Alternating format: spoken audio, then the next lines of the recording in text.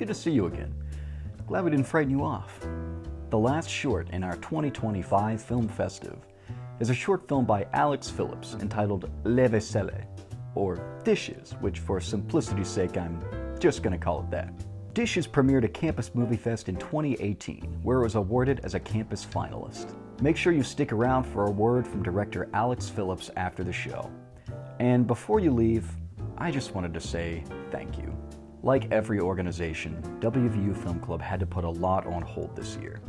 It's through the diligence of creators like the ones we've showed over the past week that we hope you can find some semblance of inspiration. Thanks for watching tonight.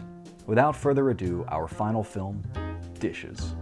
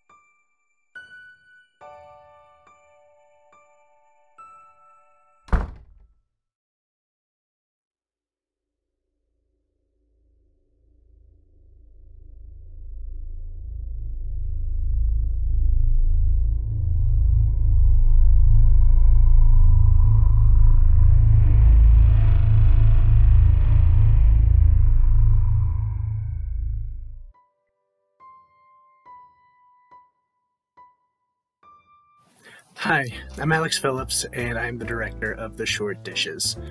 This little movie was my first adventure into making a movie, and it was an entrant for the Campus Movie Fest, which means that the short had to be filmed and edited under a week, and it had to be under 5 minutes long. And as a general fan of cinema with no educational background in the matter, I thought it would be a fun way to sort of make a very fun trial by fire project for myself. There was a lot of pre-production and sort of storyboarding in a way, just on a basic Google Words doc that came from things that I had learned from just watching YouTube videos and watching movies throughout my entire life. But after doing that, I thought that it would be an easy sort of task. Then once the day of shooting came, the following post-production, I learned so much more about the filmmaking process that I never would have gotten without that opportunity. And I think just making something can teach you a lot more about the filmmaking process, even if it's just making a dumb video with your friends.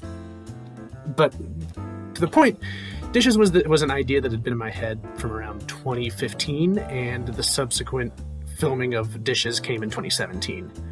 When the idea came, I knew two things about this movie. First, it was going to have zero dialogue. I'm absolutely terrible when it comes to writing dialogue. And then secondly, I wanted to capture that feeling of living with roommates, where no matter how hard you tried, dishes still remained.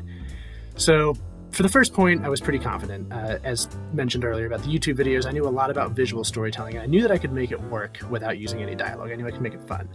But the second point, I ran into the problem knowing that the basic college student problems sort of trope and theme is incredibly overdone, almost to the point of exhaustion. So I was then faced with a problem, and rather than ditching the idea completely, I figured it would be more fun and more effective to just sort of lean into the over-dramatization of it, right? So I kind of was able to work this in a way, and starting from the very beginning, right? I gave the movie that has zero dialogue a French name.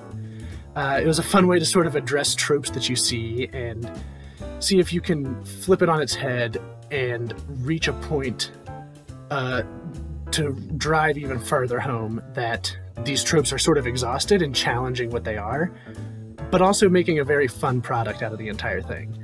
So I think that it still works, and there's a way that you can watch it and just sit down and enjoy this little 5-minute short that's fun and it's dumb and it's hilarious, but there's a level of understanding and addressing those tropes that have been super overdone throughout the years, and it's a fun little exercise, and I and the 3 friends that worked on Dishes think that this thing is very engaging and fun, and I hope that you do too.